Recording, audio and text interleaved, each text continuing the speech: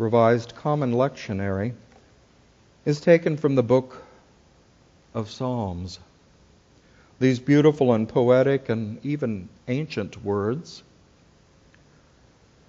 that come to us from thousands of years ago, many of them attributed to the great shepherd and king, David.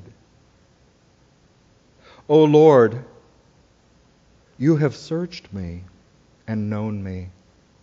You know when I sit down and when I rise up. You discern my thoughts from far away. You search out my path and my lying down. You are acquainted with all of my ways. Even before a word is on my tongue, O Lord, you know it completely.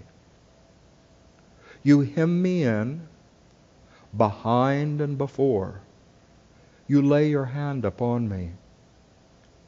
Such knowledge is too wonderful for me. It is so high I cannot attain it.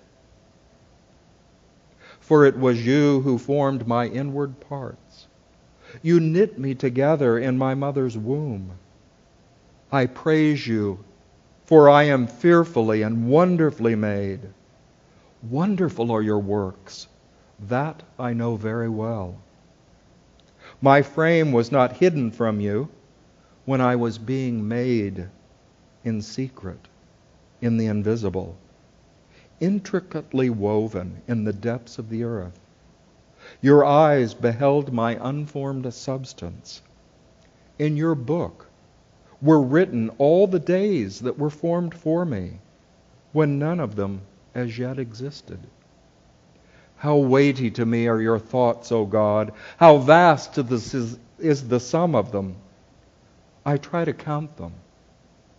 They are more than the sand.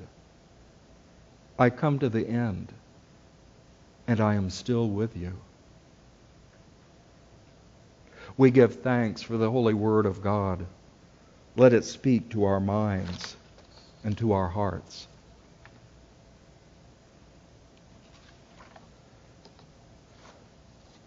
Today I offer a lesson I've entitled The Power of Presence. And because I've had the opportunity to visit with good friends from Kansas City and have many conversations, I've been reflecting upon the power of this presence and that we are each a work in progress.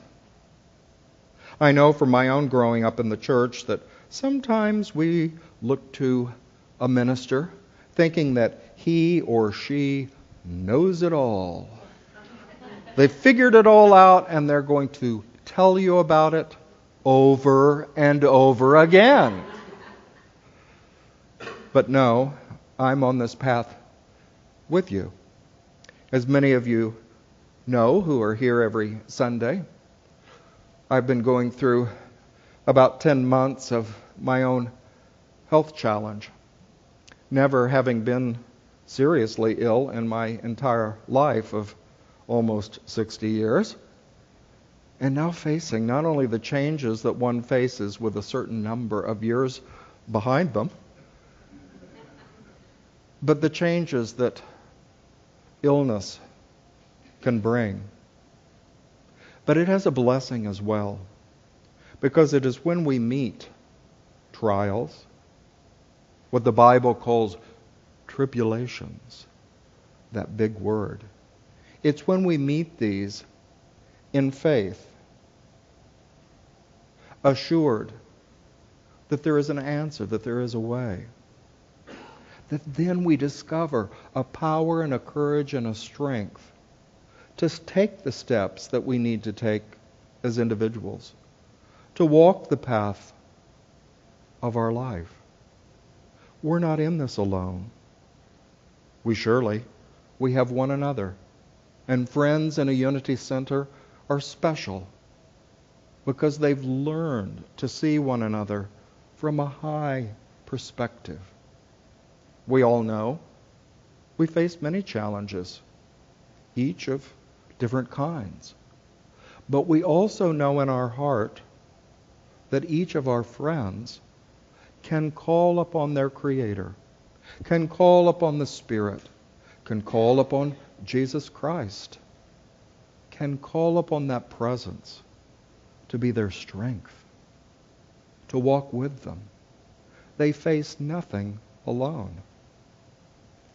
Well, I know going through my times of trial, there have been times when physical pain or a dwelling only upon the future, what might be but really isn't even here yet, putting our focus way out there, that sometimes that can weigh one's self down.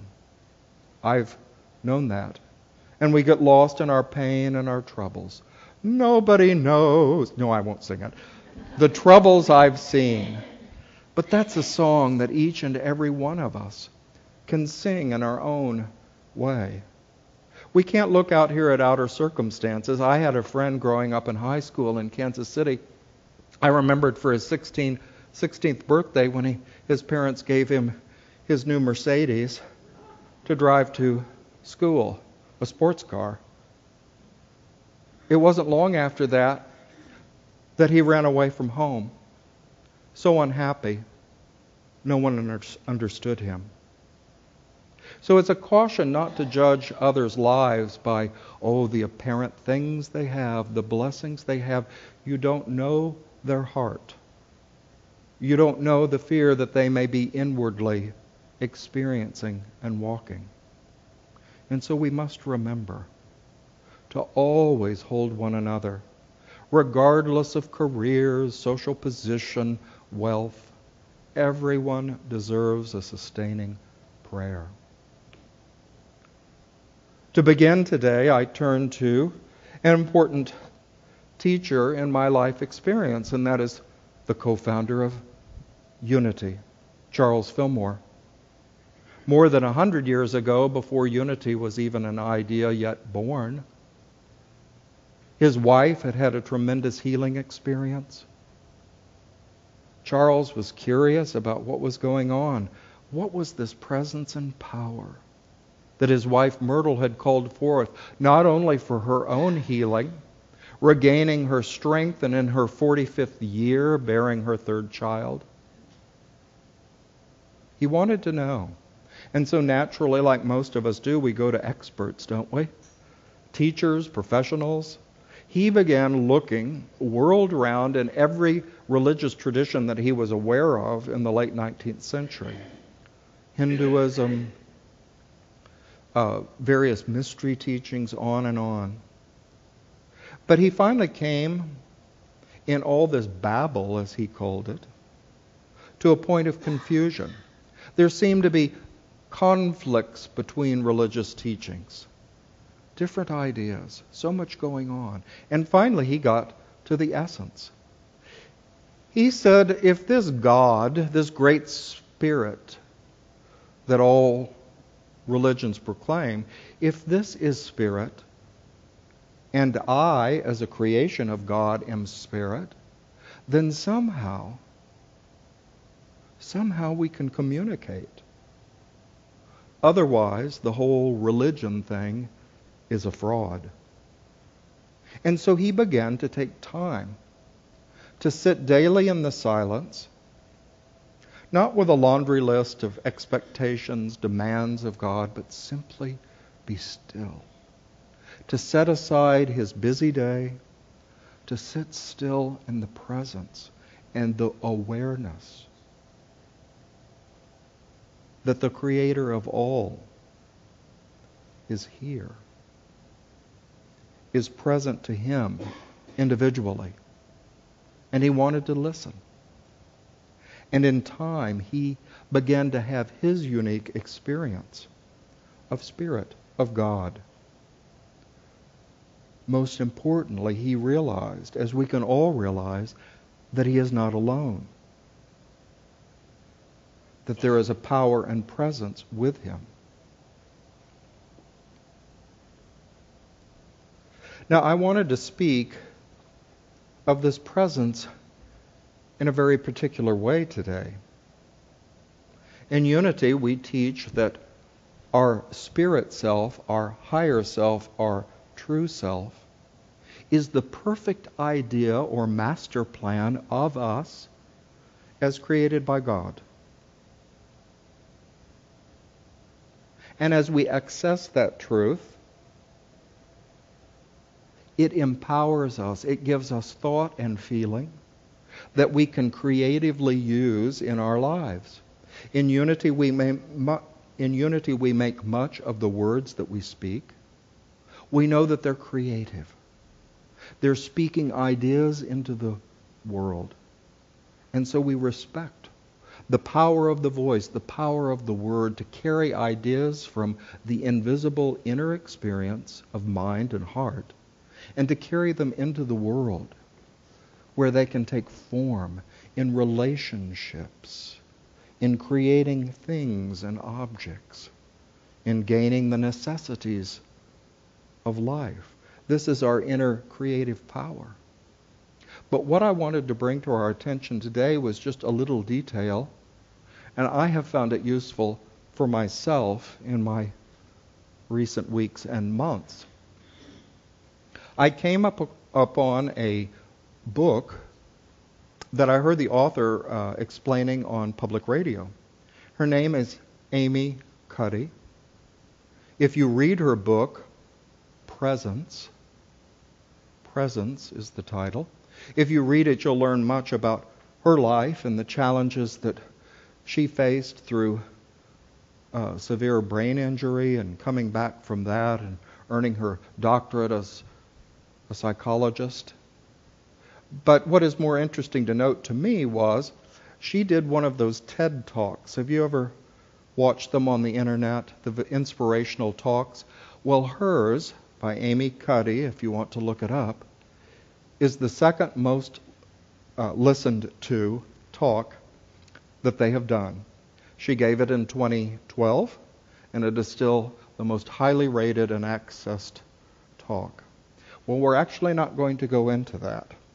What she shares in her book, and what I wanted to call to mind, is something that she calls pose or gesture.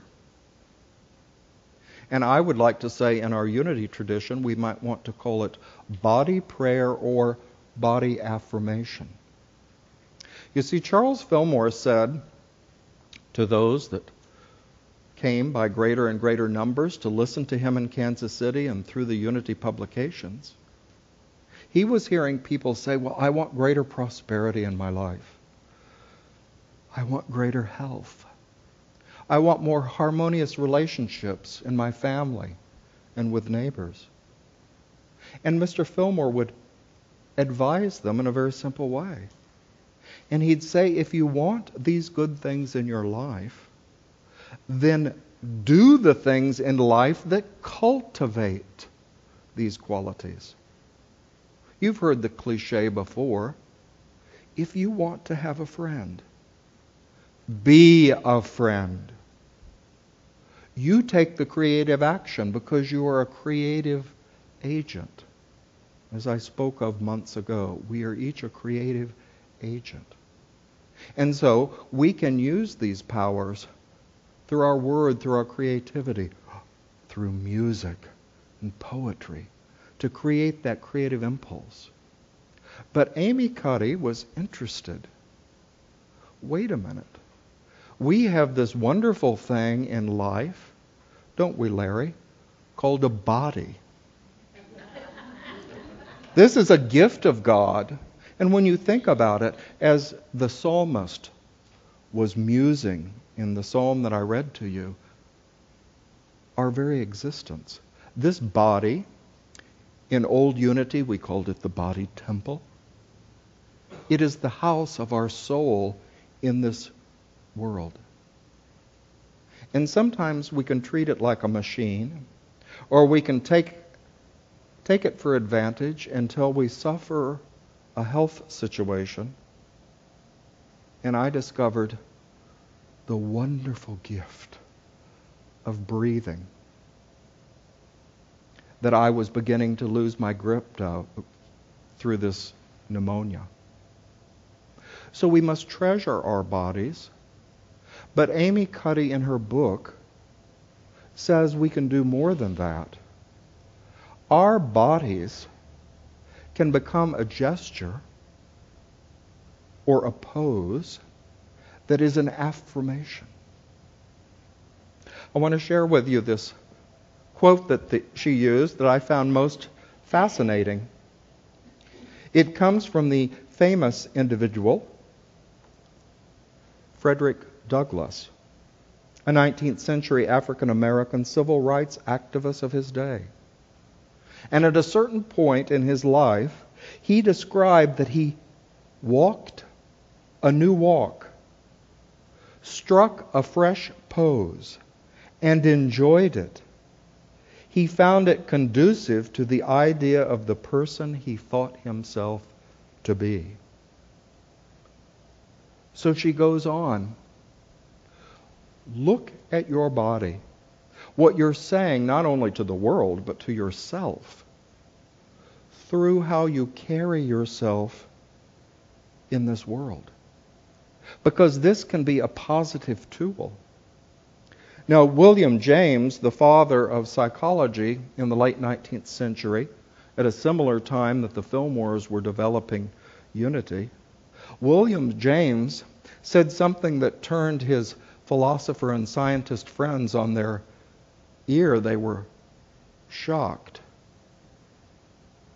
He said, using a musical phrase, "It's not because I sing, I don't sing because I'm happy. I'm happy because I sing." That we have this creative power. I believe it was an old Dale Carnegie chorus that said, "Act enthusiastic and you will be enthusiastic." Some contemporaries have rephrased that as "fake it until you make it." But I don't actually like using the word fake. It sounds like we're being inauthentic, and that's not what it's really about. It's about taking a posture or pose that expresses the truth of who and what you are as created by God. Well, in her book, should you be interested in reading it, it is lengthy, but she goes through her many research experiments as a social psychologist, all the research they did, but let's just cut to the bottom line. They found out that it was very effective for individuals to boost their confidence, their strength, their faith, their power, their joy in how they used their body. She described that you can try for yourself. Now, she said it's best not to do this in the middle of the classroom, a boardroom, in the middle of woods. One, people don't understand what you're doing. They question it. So in your private time at home, or out of sight in a back room or whatever, before you begin to take up something important, whatever that may be, business meeting, school, meeting with the principal, with your child, whatever the case may be, strike a pose for yourself that reminds you of who and what you are as created by God. Or as Frederick Douglass put it, a use of the body that seems conducive to the high idea he had of himself, that you have of yourself. Now, some of the most common ones that she cites that seem to be consistent worldwide in different cultures is the pose of the victor. In cultures world round, not just the Olympics, but people have this sense of power when they are expressive with their body in a victory pose. She suggested another you may choose, certainly well known from our American television culture, and that is you can each strike the pose of Superman or Superwoman. The body takes up space. It's none of this stuff. It takes up space. You remind yourself of your inner power. Many of you know that I studied a year abroad in Switzerland at the International School of Spiritual Science, and that founder, Rudolf Steiner, developed a very complex art of gesture, he called it. And I just wanted to point out that the gesture he assigned to the Christ, the truth of our being, was this. Notice the gesture. It can even be made horizontally. But the essence of the gesture, what it is telling you, is that you are stretching to the greatness, to the very limits of your being.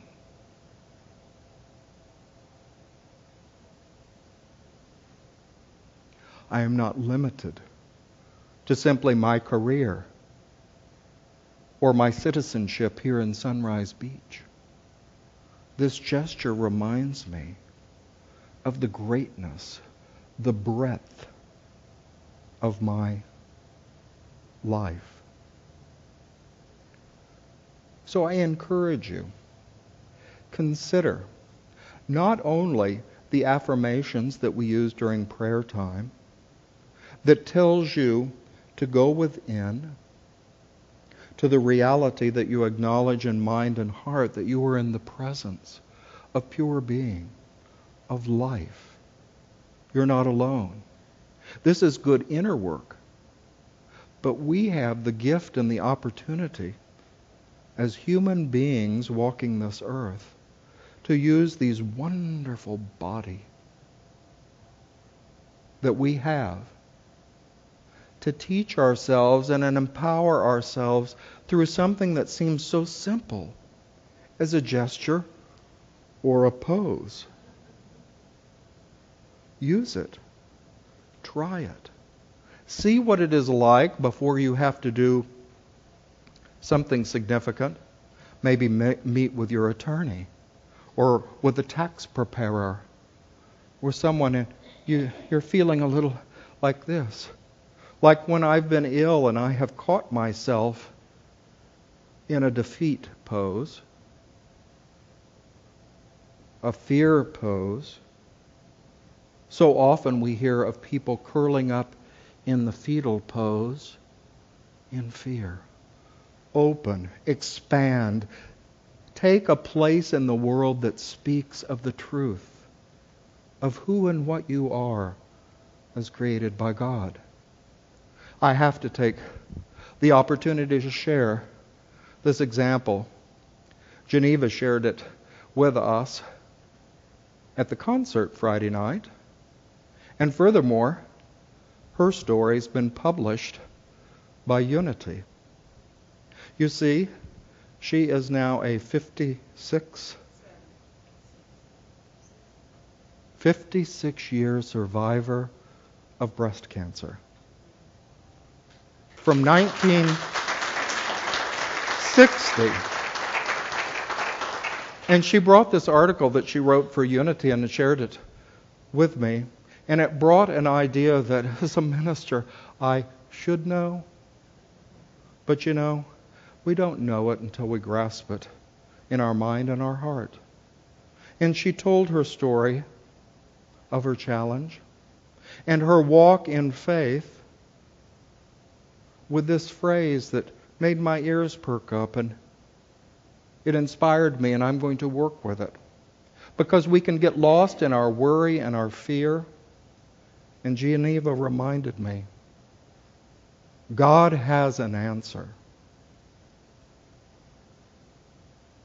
God has an answer for each one of us. For any challenge in this world that we can face, there is an answer.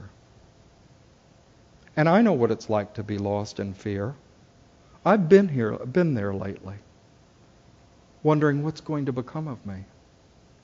What if I lose my health so entirely I can't work? I don't have anyone else that's taking care of me, unless they just show up. I have friends who help. But when you don't have family, you wonder, well, when the going gets really tough. But God has an answer. So in my affirmations, in my prayer time, and now in my poses, I'm going to, as Charles Fillmore said, strike a pose, hold a thought, do something that speaks to the presence and power that I claim is in my life. This God that brought me into being, there's an old truth statement. It says, what God has created, God will sustain.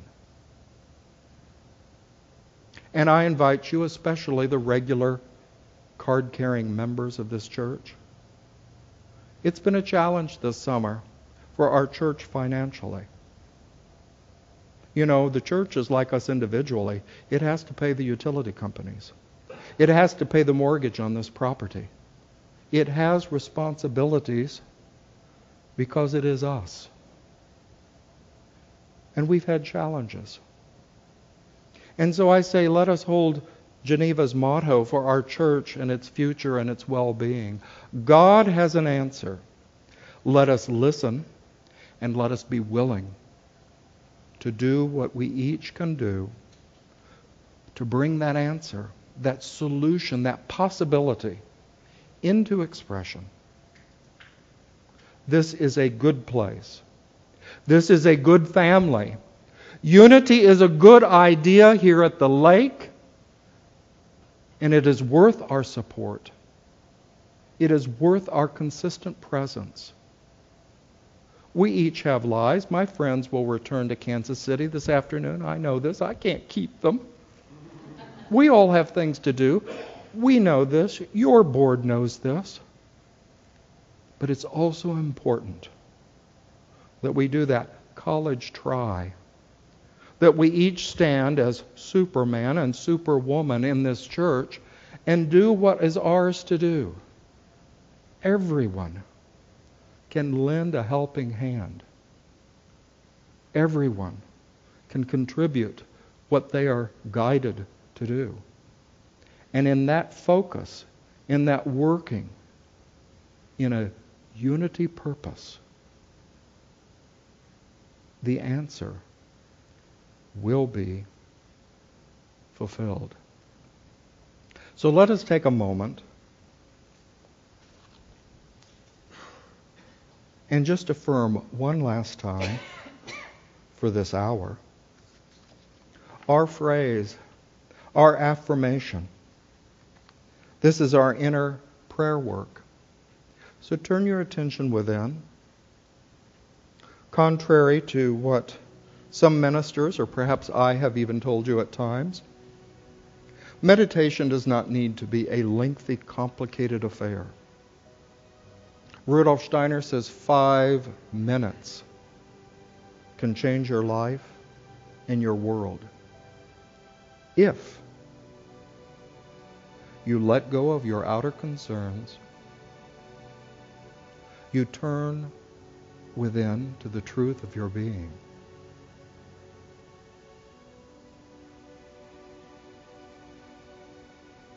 And declare, I am now in the presence of pure being,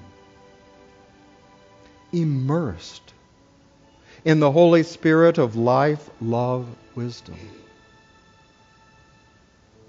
I acknowledge your presence and power, O blessed Spirit, in your divine and infinite wisdom. Now erase my mortal limitations, my mortal beliefs, and bring into manifestation my world through your pure substance of love, love for your creation. Bring my answer into expression according to your perfect law.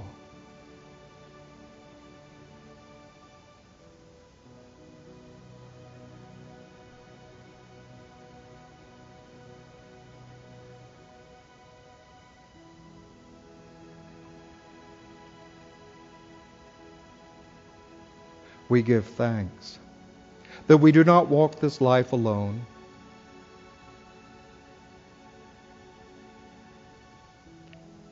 that in our inner work we can make an affirmation, a statement that we have God-given power, that we are an expression of life itself.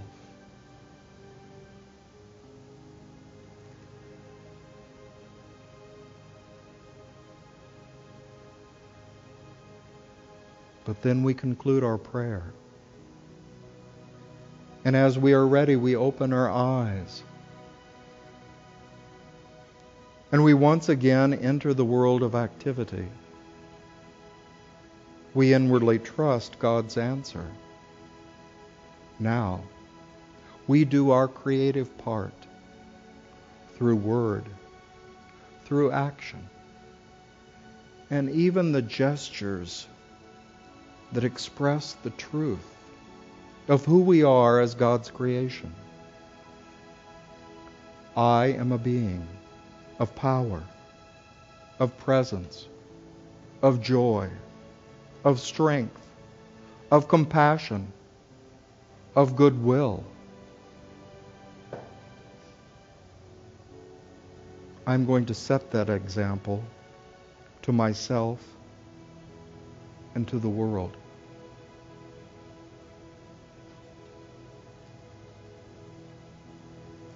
I'll conclude with these words. Another extraordinary man from the late 19th century, I've mentioned several, but poor Nietzsche. He gets blamed with the statement, God is dead. He's made fun of. But what he actually said is humanity. We have allowed God to be dead rather than keeping in our mind and awareness the presence and power of God. We have forgotten it.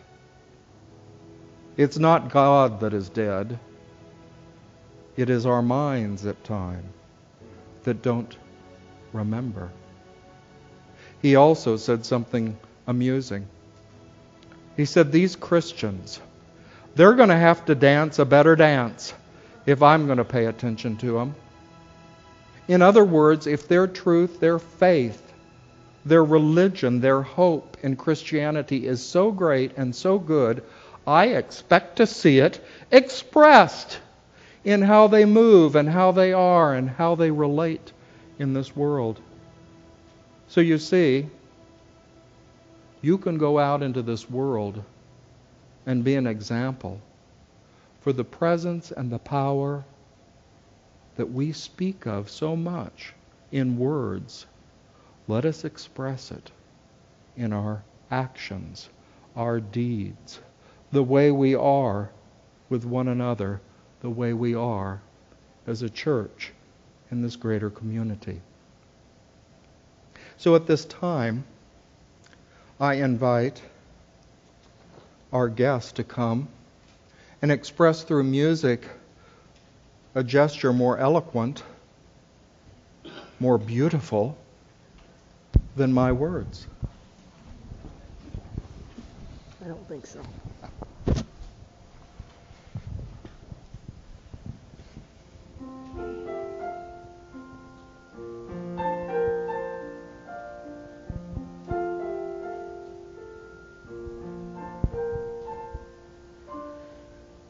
In this very room,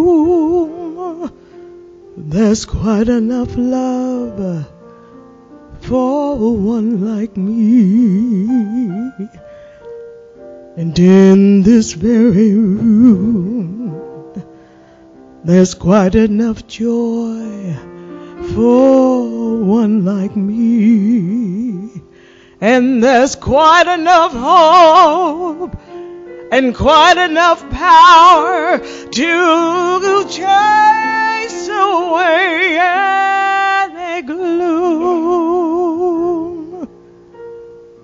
The Spirit, His Spirit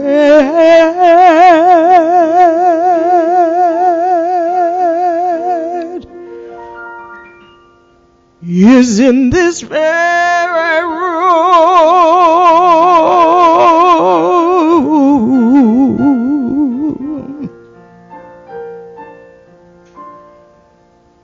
And in this very room, there's quite enough love for all the world. And in this very room, there's quite enough joy for all the world. And there's quite enough hope, and there's quite enough power to chase away any gloom.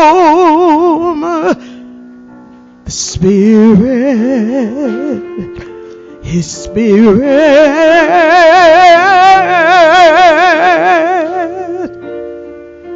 is in this very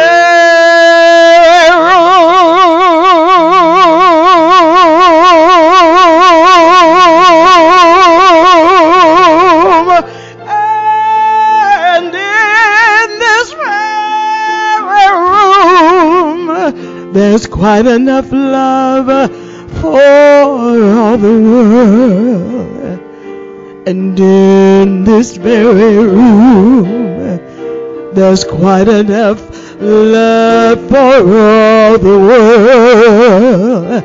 And there's quite enough hope, and there's quite enough power to chase away any gloom. His Spirit, His Spirit